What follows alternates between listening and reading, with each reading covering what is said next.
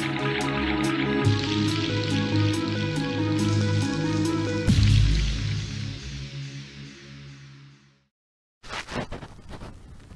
we are, just about to walk out onto the Hoyle bank. Hopefully get some flounder, maybe some winter bass if we're lucky. Northeast wind today, sea's going to be flat as a pancake, so it's probably just going to be a flounder bash. It's about a 20-minute walk out to the mark. As you can see, it's a bit like a desert, but we will find the sea after 20 minutes. Okay, we're on top of the Hoyle bank now, just done the long walk. What we're looking for when we get on the bank is we're looking for gullies. So I'm standing where I'm going to be at high water, and this looks perfect. There's lots of gullies, lots of dips, lots of sandbanks, and we're going to be walking down to the low water mark and fishing it right up to high water where I am now. Hopefully these gullies will encourage the flounder to sit in them, so we're looking for deep holes as a walk out to try and fish when I come back and memorise where they are. I'll show you the rigs we're using today. Using nice little sort of Euro style bomb, 20 pound snud line, tied to 1/0 hooks, just a basic one up one down rig. And over here we've got more of a flounder rig. Got some attractants on the snud lines and the same kind of weight. It's just on low water now, it's absolutely flat calm, so believe it or not the flounder should feed because it was really rough here yesterday. And this is what we're walking back on now, the banks and the channels which I've got to walk back on because we fish.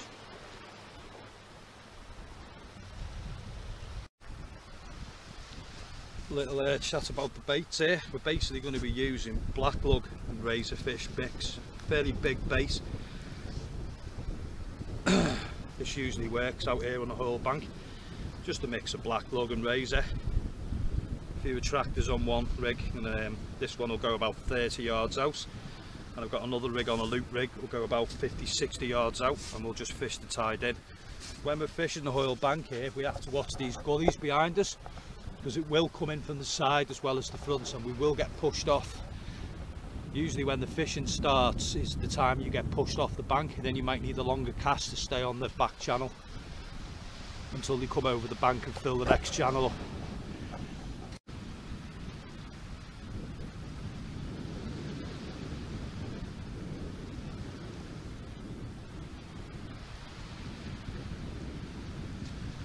Right, I tend to keep my rods quite low in the rod stand, just to pick the bites up a bit easier. We're on a 7.5 metre tide today. There's not really any point fishing this tide over 8 metre. You can fish in this tide on a big tide, but you have to leave for 3 hours after low water because the whole beach will flood the water. You will get cut off. Species out here today should be flounder. The odd good sized place being November. There's still the odd good sized bass out here, but we haven't really got the surf for it today, but it doesn't mean that they won't be feeding. There's also sea trout and mullet to be had at this mark, but they're not commonly caught, although they are here in good numbers. And there's also the pesky weaver fish, so if you are wading out here and you haven't got the appropriate footwear, just bear that in mind. Right, you can see the first channel starting to flood behind me now, so it's nearly time to make a move over to the back bank. Hold about another 10 minutes or so and I'm going to have to make a move, drop some baits quite close short in where I am now and walk back to the back bank over there. Hopefully this bank is the one that should hold the flounder. Right, we're on the second bank now, just waiting for the second channel to fill up. Again, you just keep an eye on your channels to the right hand side because the tide always comes in that way. We'll hold this bank for about 45 minutes and we'll get pushed off again onto the third bank.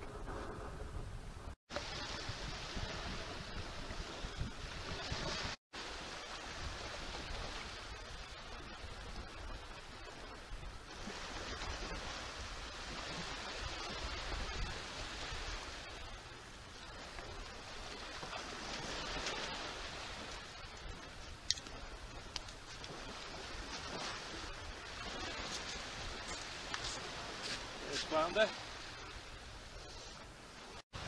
There's flounder out. What's he in? 34 centimetres, £1 1 ounces.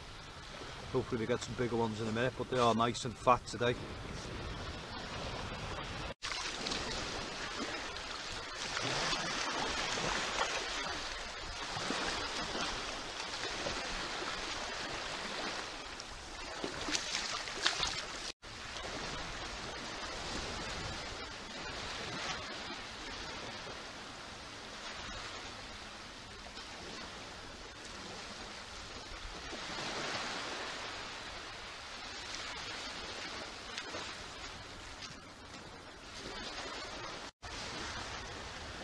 Getting another nice set flounder again. That one's at £1 2 ounces. Again we're on 36 centimetres, still nice and fat.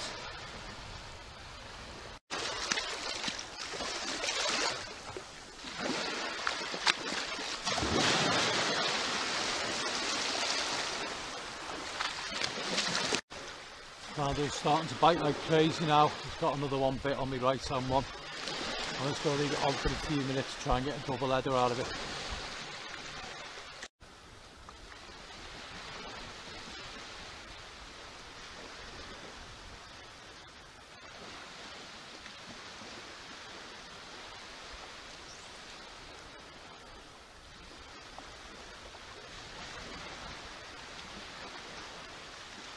Right, that was quite clearly a mistake. I ignored the bite thinking it was a flounder, thinking there'll be another flounder that would come onto it.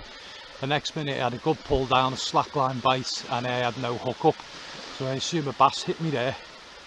I'll just keep trying, hopefully hopefully if something like that's about, we might have a good day.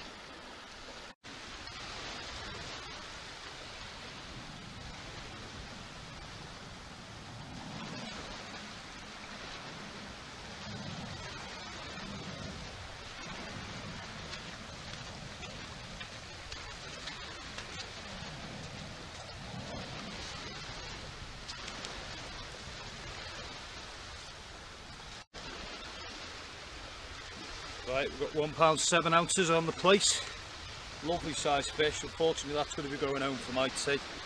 Fantastic fish. There he is, 38 centimetres, £1 7 ounces.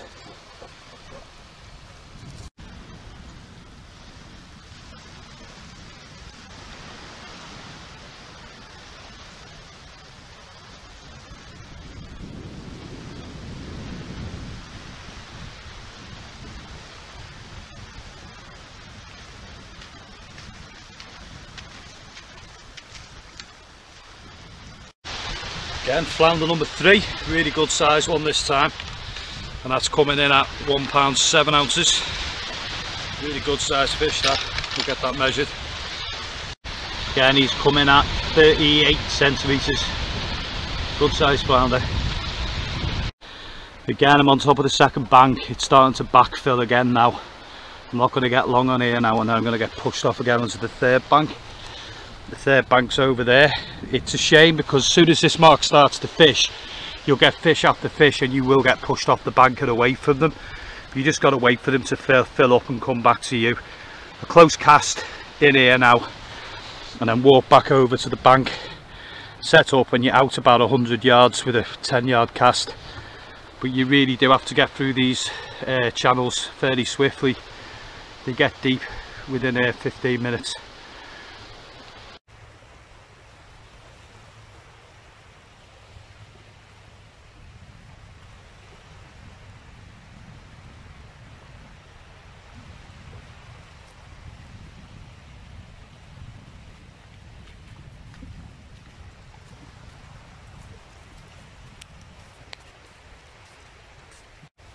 Another really nice sized flounder again. You just keep coming out. Same stamp as the others, about 36 centimetres. We'll get him back in.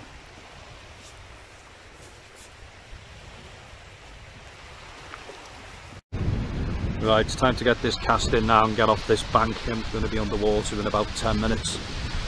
See if there's anything on this.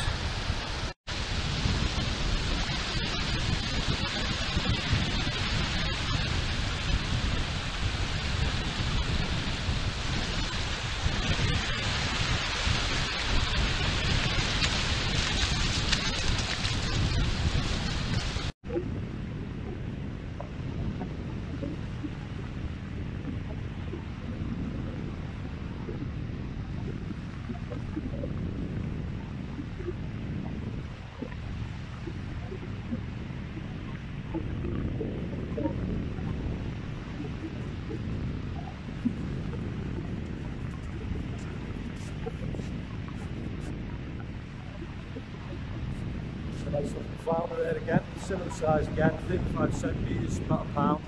pound 3, 4, won't measure that one, I'll just get them straight back in. Flounder number 4, he's coming at £1 4 ounces. Good size fish again.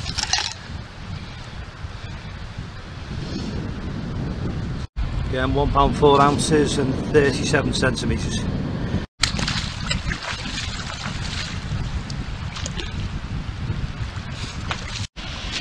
Right, this is where I really start to get pushed away from the fish now. I'm on the 3rd bank, and what I've done is I've looked for a little channel like this that goes into a big hole at the back of me, and before I come down and mark this hole out, this is where I think the fish will be. They'll be in the hole, and you follow the channel round and they'll be in this hole here. So that's a long and short cast once I get pushed off this bank, which won't be very long at all because it is coming in behind me straight away.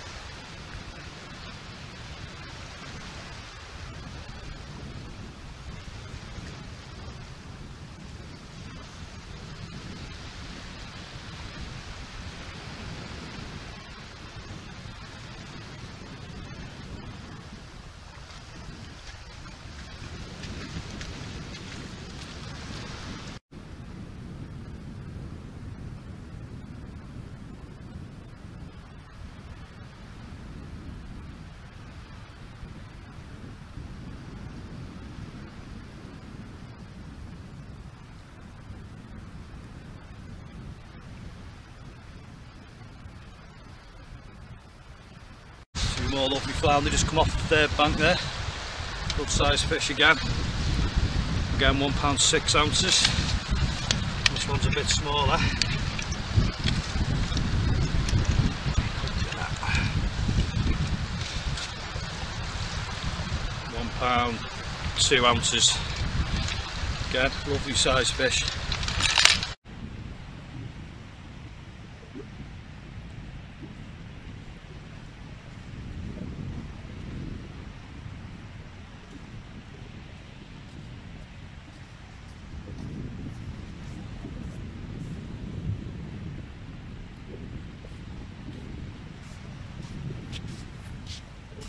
Again, another good sized flounder again about 36 centimetres.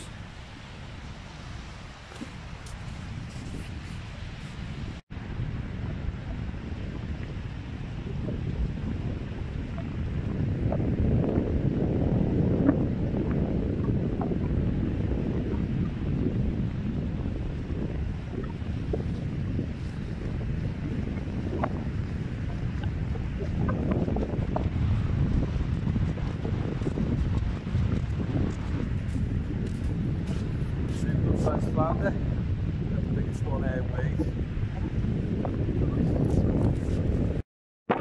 2 more flounder there. That's the biggest, got to 39 centimetres. That's the longest fish today. I'll get him weighed in a minute and see what he weighs in at. Surprisingly, he's coming at £1 5 ounces.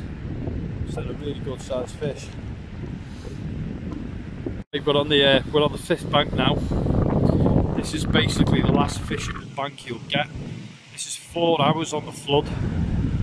What we have here now is I've now got no channels behind me. I've got one more channel to come in, but as I walk back I've literally got no banks to walk onto, and this is the top of the Hoyle bank. It's very, very high, so I don't really see the point in fishing 2 hours up to high. However, we've probably got about 20 minutes worth of fishing left on this bank, and hopefully I can pull 1 or 2 more out, and then I'll be heading home quite happily.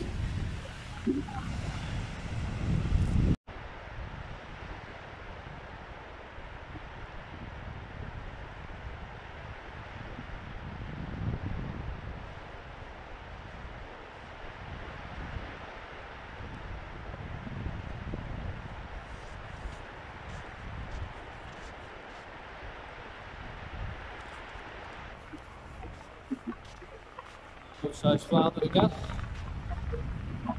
Nice and fresh, same sort of stamp of fish.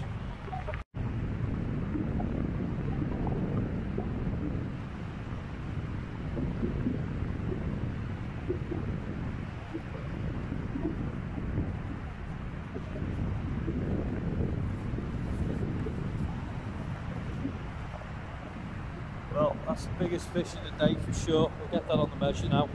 That's a really good sized fish. Right, this little beauty's just gone to 40 centimetres. We'll get it weighed now. Yeah, certainly the best fish of the day. You can see that, got it blown around. £1.10. Lovely sized fish. Fantastic. One more cast and we'll call it a day. Right, that's it now. Fishing's over. It's time to get off the bank now. It's now getting a bit dodgy, and my only way out is that gap there. I'm going to be pushed right out the fish now. They're still biting, but I've had a good day. So winter fishing on the Hoyle Bank. Time to take the long walk back. This is why I don't fish the beach any much further back than that, because when you get past that bank and it fills up, you're just left with a flat featureless beach. Now once it breaks the bank on an 8.9 metre tide, this whole beach will flood very, very quickly, quicker than you can walk off it. Also, if you look at the lifeboat station, if I can zoom in on that, let me just find it, there we are. The lifeboat station, the tide will come in there along that wall on an 8.9 metre tide, and you will get cut off on this bank. If this ever happens, always walk far to your right hand side as you can and head for those houses off the beach. It doesn't tend to flood that beach unless it's a 9 metre tide, but anywhere down this stretch here from the lifeboat station down here will be full of water, and you will get cut off on this bank.